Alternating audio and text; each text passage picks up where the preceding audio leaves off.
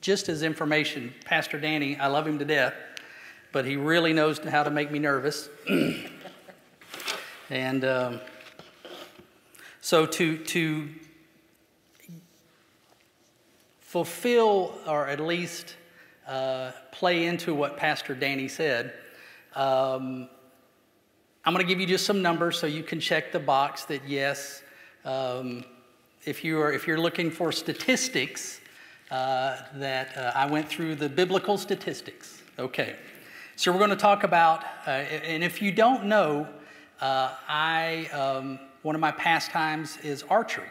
Okay, got into it about probably 15 years ago in competitive archery, hunting, you name it. I just enjoy doing it.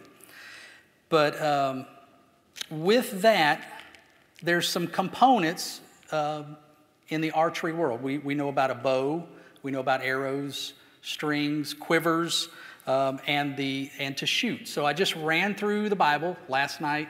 I said, well, I better do this. So the word bow, B-O-W, is found in 3 different forms in the King James. Okay, there's bow, right? There's God set in the sky after the flood, rainbow. A bow, a rainbow. But he also, there's a lot of verses that have the word bow as a weapon. And so in the Old Testament, there are 49 times that bow is used as a weapon. In the New Testament, it's 1 time.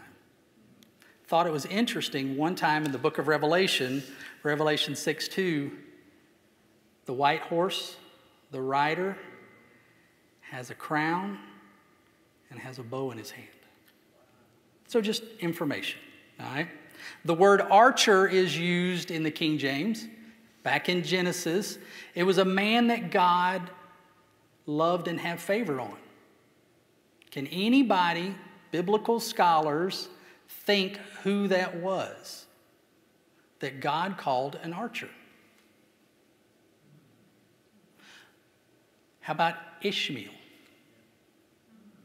God calls Ishmael in Genesis 21:20 an archer. And it says in the same verse that he had favor on Ishmael. And he certainly blessed Ishmael with a lot of children and descendants. We could see that today. Okay, the word arrow, and we're going to kind of focus on the word arrow tonight, but the word arrow is used 14 times and then the word arrows, plural, 39 times with a grand total of 53 times, okay? Then the quiver is used, and does everybody know what a quiver is? It's what you put your arrows in, right? Okay. And then the word shoot, with reference to shooting a bow 17 times, okay?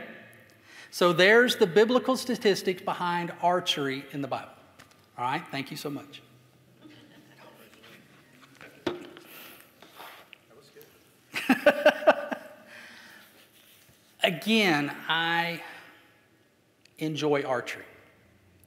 And about 3 years ago, I was in bed, and about 4 o'clock in the morning, God woke me up and just downloaded what I'm fixing to give you. I grabbed a notepad and started writing. And I wrote and wrote everything that God gave me. So I'm letting you know right up front, this is not less Odom, okay? This is what God gave me, okay? Item number 1 when it comes to archery, we talked about it, is a bow. Now, this dates back almost to the hammer and the wheel. It's a weapon, a tool, but the original item was nothing more than a stick, okay? But that stick has 2 parts. It is wood and it has a handle, and God said that handle or that stick equates to Jehovah God. Wrote that down. I said, okay. But there's part 2 to this stick that you don't see. And that is the tension or the strength in the limbs by which it does what it does. And God was very clear. Said that is the Holy Spirit. The power of God, the dunamos of God. Okay, easy enough. God, the Holy Spirit, right? Part number 3, it's a string. Nothing fancy to it. We all know that a 3-fold cord is not easily broken. Exactly. It's just a string. Nothing fancy about it. But when you add this string to this stick, it becomes a weapon. I said, okay, Lord, what's the string? He said, it's Jesus. I said, okay, I've got it. You got God. You got the Holy Spirit that you can't see, the power in the stick. And then you got Jesus.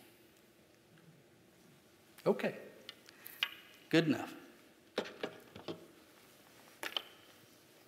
Now, what's the rest of the story? What good is a bow and all that power and a string good for if you're not going to use it? Can you...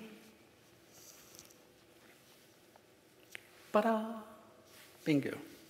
Psalm 127, verse 3, Lo, children are a heritage of the Lord, and the fruit of the womb is his reward. As arrows are in the hand of a mighty man, so are the children of the youth. Happy is a man that has a quiver full of them. They shall not be ashamed, but they shall speak with the enemies in the gate. So I did what everybody normally does. I went to commentaries, right? All right, what does this verse say? And what God gave me has nothing to do with Spurgeon and Matthew Henry or any of the other folks. So if you want to go look at that in regards to commentaries, go ahead. He gave me something else. An arrow, modern day arrows, all right, so older arrows basically were wooden. It's just a dowel rod if you want to look at it that way. It's just a round piece of wood, okay? Modern arrows in the 20th century, a lot of aluminum was used for arrows. And then they got real fancy and they started making them out of carbon. And if you really got some money to spend, you can get a blend of carbon and aluminum. Okay. But help me out here. It says arrow on it. Is that an arrow? No. Not yet. Is that an arrow? No, not at all. So I'm going to use a term that I did not come up with. This is what God gave me. The parent archer. And he said, these are the children of the kingdom that he puts in families. So, again, remember, there's different materials for an arrow. How many of you have different children? That was easy, wasn't it? The arrow ultimately has a purpose. Okay? One of the things I've told my kids on numerous occasions, I said, you're going to mess up. I understand that. But at the end of the day, I want to see you in heaven. Whenever I'm there and it's your time, I'm going to greet you. So my whole goal was to make sure that they got into heaven. So there's a process. And one of the things that God spoke to me in this download is being a parent, you cannot be passive. A passive parent is not what he's looking for. Okay, so whenever God gives you arrows, You got to get a hold of God because you know the purpose of the arrows. All right? This isn't kindling. It has a purpose. Now, the purpose, we know, it's easy to define. Brother Steve, what did you say we were going to try and do tonight? Hit the target. Hit the target. All right, so what did you learn in first grade about colors? Primary colors. Primary colors. And what color is gold? Well, it's gold. Gold, yeah, or it could be yellow, some kind of yellow. Huh? And what are the streets in heaven? Color are they? Gold. Heaven. That's our goal, right? To make sure that our children hit the target, that they get to heaven. Okay, but there's more to it than that. All right, going back to the arrow, we know we got to get a hold of God. God gave us these arrows for a purpose, and the purpose is to see them go down line and hit the target. The target is heaven, salvation, right? Fair enough. Okay, so step number 1 in dealing with an arrow is to find its purpose. And I said, okay, Lord, what are you talking about there? And he said, just like there are different arrows in your quiver for different purposes, there are fat arrows. I don't know if you can see this. You can see it, maybe, I hope. That's a big fat arrow. We call them Lincoln logs, okay? Purpose. In target archery, if you get really close to the line, it's fat enough that it'll touch the line. And if you're touching the line, you get the extra points. Okay? Real skinny arrows, like smaller than pencils. Long distance. Less effect by the wind. Then there's the typical medium-size arrow, run-of-the-mill generic arrow, which I shoot a lot of. Everyday use, either for sport or hunting or for defense. Originally, the arrows were twofold, defense and hunting. And later on in life, it became more of a sport. We still use it for hunting, but not so much for defense and a sport. And I like to play around with wood arrows in red, white, and blue, and I just felt it looked good. But with the arrows and the purpose comes the point. Brother Steve, what's the point of all of this? It's the front, right? It's the front. Well, guess what? There's different points for different purposes. I don't have a medieval bodkin. That was a point that was used to pierce armor. Don't have one, but guess what? The English used it quite well against the French in the 100-Year War, if you're a history buff, okay? There is a blunt, okay, and that's a training arrow or a training point.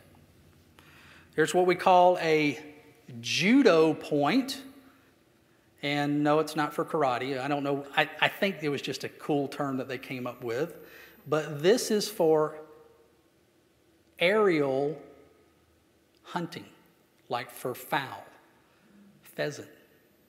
It's not easy to do, trust me. But that little thing right there, it doesn't tear up the meat, but it will certainly bring the animal or the bird to the ground.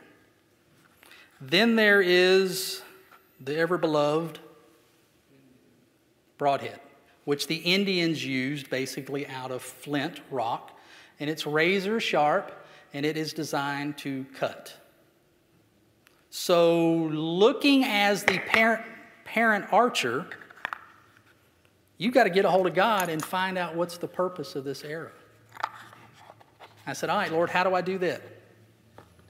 He took me to Romans 12. Romans 12 talks about the purposes or what is instilled in our life. And I'm just going to remind you, okay? Oh, that's on the other page. Prophecy, ministry, teaching, exhortation, giving, ruler, mercy. We have a granddaughter named Emma, and she's 2.5. We can already see what her design is in God's plan. She is mercy. She sits there with her little lollipop that her grandma gave her and shares it with her cousin. And if you sneeze, she says, "Bless you."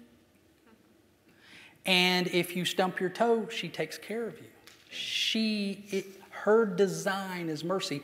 And as a parent archer, I have to be cognizant of that and learn that and help develop that. We have a grandson. You probably know who he is. I was looking at that list. I said, all right, what is he? And I'm pretty sure he's a ruler. He is a decision maker. Now, he's all over the map, but he is a decision maker. And he makes a decision and he moves on, and he's 5 years old. It's not always the right decision, but he has no problem with making a decision. So as a parent archer, we are to be cognizant of what the arrow is that God gave us and to groom it in that direction. Easy enough. Not really. I said, okay, Lord. I started asking questions then. What about the fletchings? Actually, there's fletchings out there that are smaller than that. I've got some. Just didn't put them on an arrow yet. So let's say really, really small, medium, and a lot, big.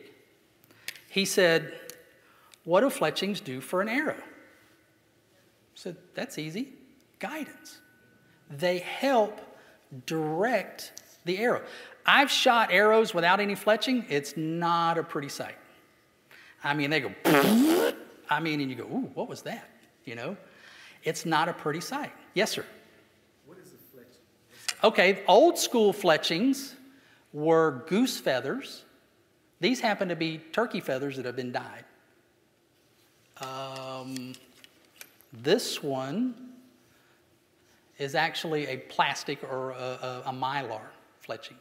So it's very durable and can take a lot of pounding, okay? But that's what it is. And I said, fletching is guidance. And he said, yep, that's the Word of God. And then I had to relate that to my own kids. I said, you know what? I've got one son that needed lots of guidance. He really did. He was just like his father. And I can't imagine how my parents dealt with it. But he needed a lot of guidance. But you know what? I have another son. He is very compliant, and he loves the Word of God, and he loves to follow the Word of God. Guess what? He's like this fletching here. The difference is a lot. And they both had the same training. They both had the same upbringing. But this one here needed a lot, and this one here not so much. The Word of God in their life. Okay, so all of that, and then we come down to the last piece of the puzzle.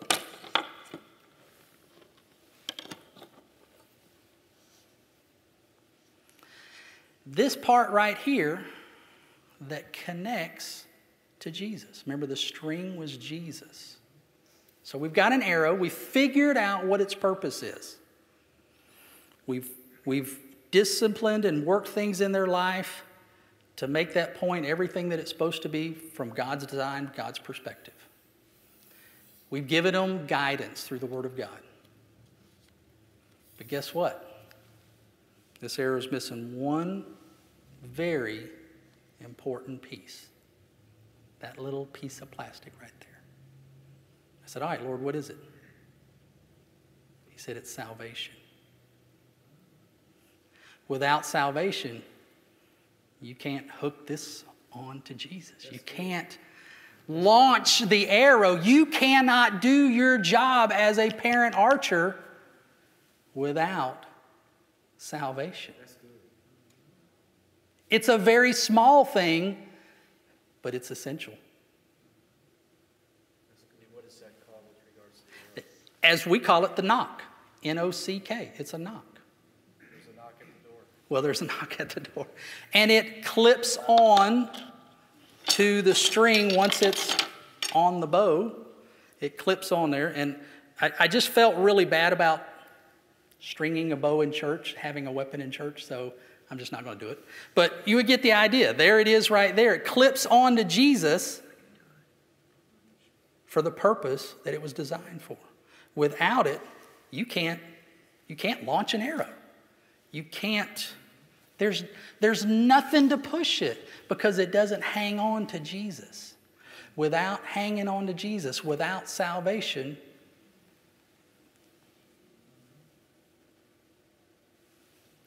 okay, so I've done a lot of archery. I enjoy tournaments in the woods with 3D animals and stuff like that. And it's a lot of fun. And it's reminiscent of whenever this whole download gave to me. And then not too long ago, the target was down there, and boy, I knew I had it. And it flew beautiful. And you know, I'm watching it. You remember the prodigal son? Where was the father? Doing what?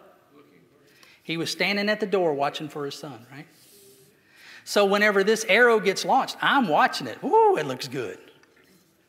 But guess what was there? There was a vine, a briar.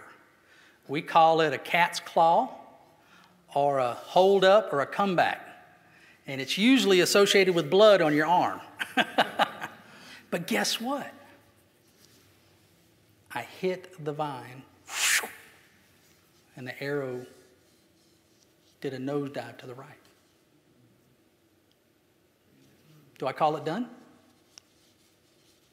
It's done. I don't get the points. I missed the target. I'm done, right?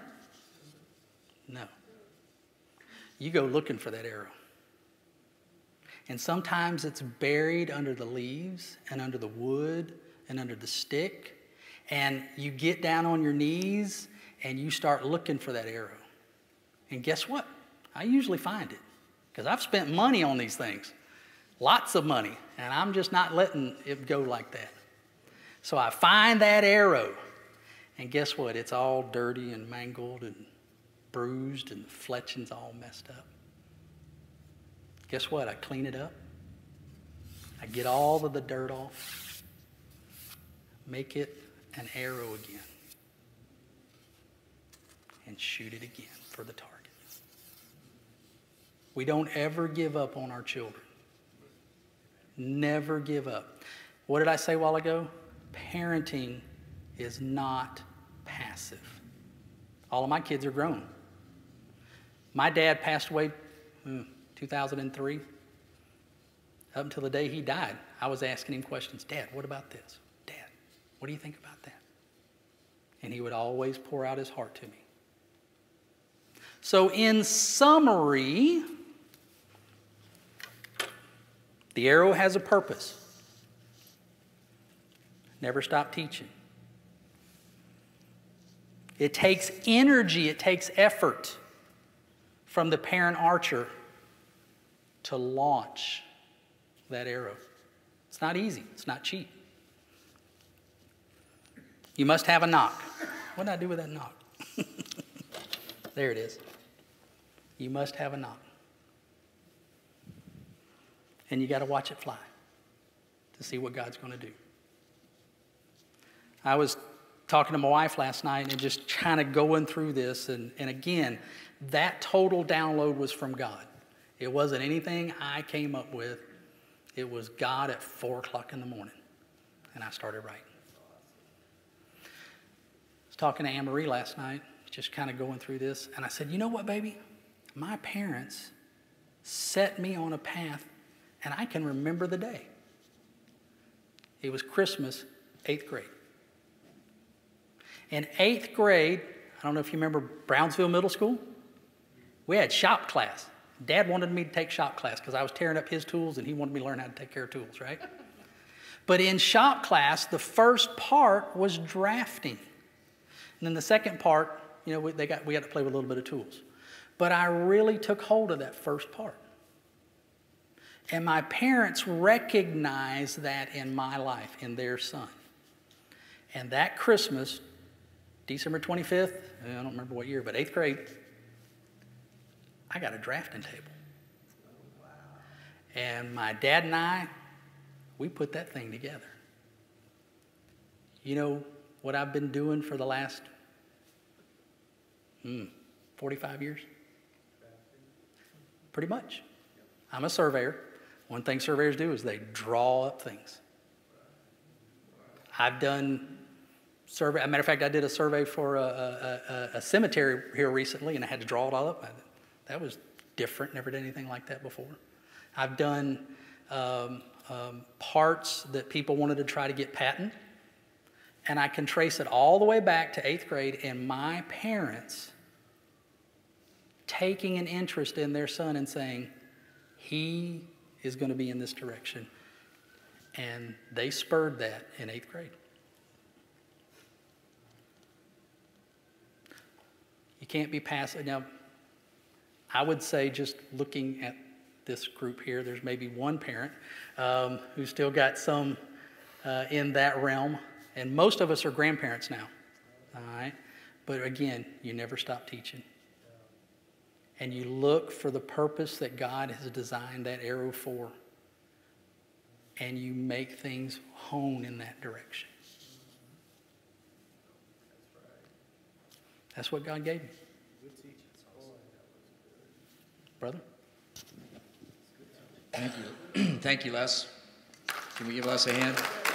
That was awesome. I learned a lot tonight. And I could probably listen to that a couple times. I wish we had somebody here to record that. Les, you're going to have to do that again, really. I mean, oh, you got it recorded? Awesome. The audio, yeah, that would be, but just to even see his illustrations too. That was, I would say that was based on what God gave him. That was probably almost kind of like a prophetic teaching. It was beautiful. And, you know, after raising my children and everything, a lot of the illustrations that he was giving, I could see that. I could see that with my own children. What was this part right here? This again? The fletching. Yeah, there was, you know, I definitely had, you know, one time a young couple came up to me and Marilyn. We were at a conference, and they said, "We just love your daughter, Stephanie. You know, how did you all raise her?" And I said, "Well, I never spanked her. I think her mother spanked her one time."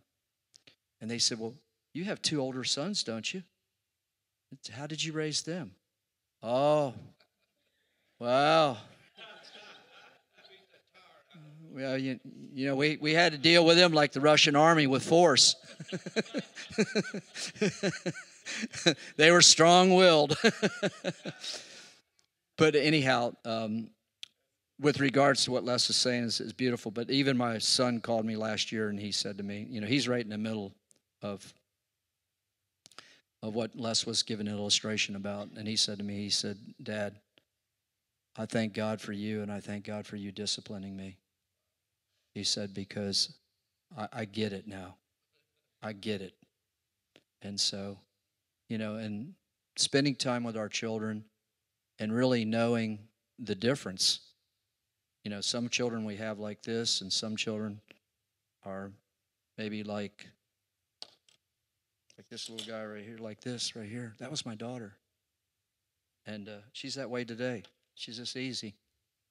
But she's like her mother. She got radar, and she senses and understands what's God. But the greatest thing we can do is to know our children, because we really, really, really can know how to shoot the arrow, to hit the target. So Les, I really, really enjoyed that.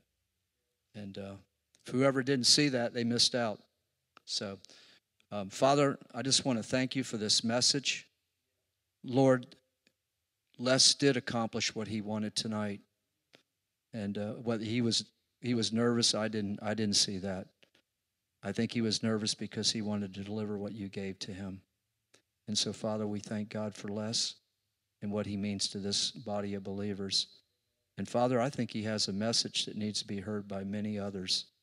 Because, boy, I'll tell you what, from a parent's perspective, this is a powerful message. And it helps people.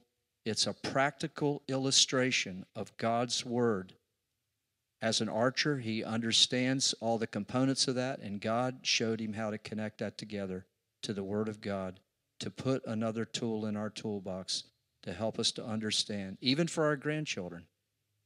This is an important message. So, Father, we just bless Les and Anne-Marie and their whole family, and we thank you for them right now. In Jesus' name, amen. That's it.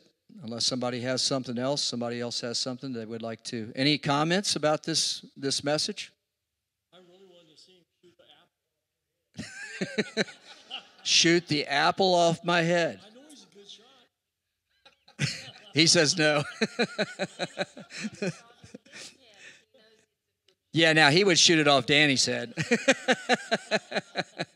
blinded by the light.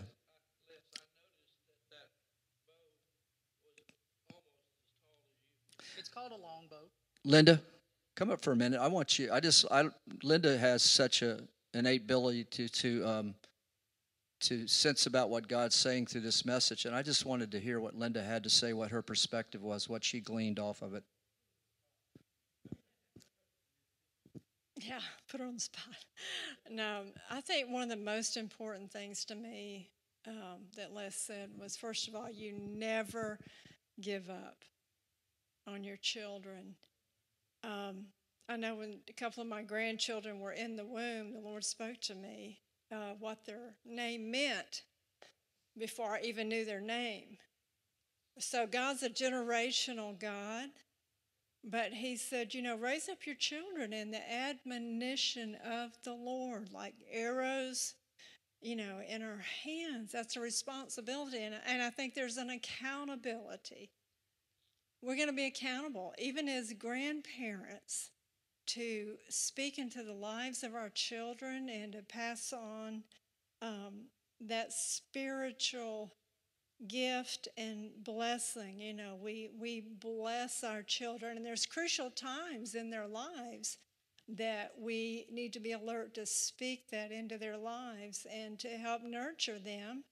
And there's a releasing. I was thinking when he shot that arrow, there's also a releasing, and that's not easy for us as parents, to let go sometimes and trust God. There's a trusting God too. So I was really blessed. Thank you, Les, for sharing. That was awesome. Thank you, Linda, for that perspective. Patrick?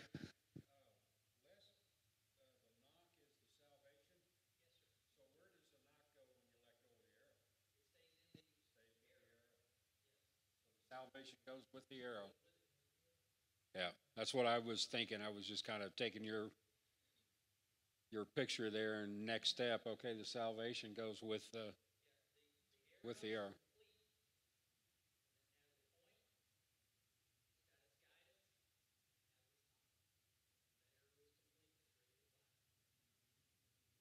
And then Steve's telling me that he's not just got an interest, like really. No, this guy is very good at what he does. I mean, so he's done very well in competition. And maybe you can have a private conversation with him about that. John, did you have anything? We've got a couple minutes here, and we're going to conclude our service. Yes, I'll be real quick. I wanted to say, first of all, I think I've seen you surveying before. So I don't know how long ago that was, but I thought you looked familiar to me. But anyway, great lesson. I want to say probably 6 months ago, the Lord shared with me, Minister Steve, that he is raising up the next generation of children. And it was so profound to me. And the timeliness of this message is so right on point that I thought I'd share that. It's just, and it needs to be told again. It really does. No,